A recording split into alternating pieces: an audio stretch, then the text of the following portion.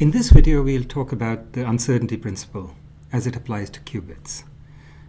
As I had said in the last lecture, one of the advantages of working with qubits is that you can very precisely talk about rather advanced concepts and you can see exactly how they apply. So let's go ahead and do that. So you remember in the last lecture we talked about this uncertainty principle of Heisenberg, where we had the electron going through one of two slits, and we said if you were trying to figure out which slit the electron went through, then you're going to inevitably, to try to measure that, you're going to disturb the system, and you'll disturb it if you could, to the extent that you figure out which slit, you're going to destroy the interference pattern. Okay, so here's the way that Heisenberg formulated his uncertainty principle. He said we can never know with perfect accuracy both of those two important factors which determine the movement of one of the smallest particles, its position and its velocity. So now, in what sense did that apply to the double slit experiment? You see that what we were trying to do was we were trying to pin down the position of the electron, whether it went through slit 1 or slit 2. And the point was, in our attempt to figure out which slit, we were giving it enough of a kick. So we were changing its velocity or its momentum sufficiently so that it destroyed the interference pattern. Okay, so now in this lecture we want to make all this precise in the context of a qubit, and we want to understand what this uncertainty principle really means. Later in the course we'll come back and we'll very briefly touch upon this uncertainty principle as Heisenberg posed it, but let's look at it in the context of a qubit. Okay, so let's look at two different bases for the qubit. So we have the 0, 1 basis. So this is an orthonormal basis for the two-dimensional complex vector space. And now we can define two other states. We can define a state which we call plus, which is just an equal superposition of 0 and 1. So it's this 45-degree oriented state vector. And we can look at we can define this vector. So remember, what does this mean? So remember, in the Ket notation, what this means is plus is just a name that we are giving to this vector. We could have called it psi, we could have called it x. We chose to call it plus. And I'll explain in a moment why. And then we define a corresponding state or a vector minus, which is 1 over square root 2, 0 minus 1 over square root 2, 1. You should check that they're both normalized, so they are unit vectors, and they are orthogonal to each other. The inner product is 0. Right? So the inner product is 1 over square root 2 times 1 over square root 2 plus 1 over square root 2 times minus 1 over square root 2. Okay, so these are orthogonal vectors as well. If you were to measure either of these states, plus or minus, you would see 0 and 1 with probability half each. So ground or excited with probability half. But what distinguishes these two vectors, the reason they're orthogonal is because of the sign or the phase in front of this excited state. And so this is why we refer to this as the plus vector and this as the minus vector. Okay, these are just names that we have given to these two vectors. Okay, so now let's say that if we were measuring in this basis, then we are determining the bit value of this qubit, because we are trying to figure out whether the qubit was in the state 0 or 1. So in other words, if we have some state psi which looks like this, we could measure it in this basis 0, 1, and we'd figure out what the bit value of this qubit is. And of course, this bit value might be, there was some chance that it would become 0, some chance it would become 1. Okay. After we measure it, we know for sure it's 0 or 1.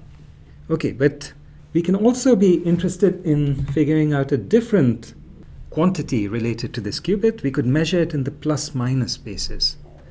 And let's call that the sign value of the qubit. So in other words, if we were to measure this qubit psi in the plus minus spaces, the outcome would be either plus or minus. And we'd have figured out the sign value of this qubit. Okay, so let me draw this analogy. Let's think of bit as corresponding to position and sign as corresponding to velocity or momentum.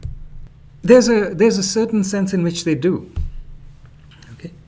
And so the question we'll ask is it possible to ever know with perfect accuracy both the position, both the bit as well as the sign of a qubit?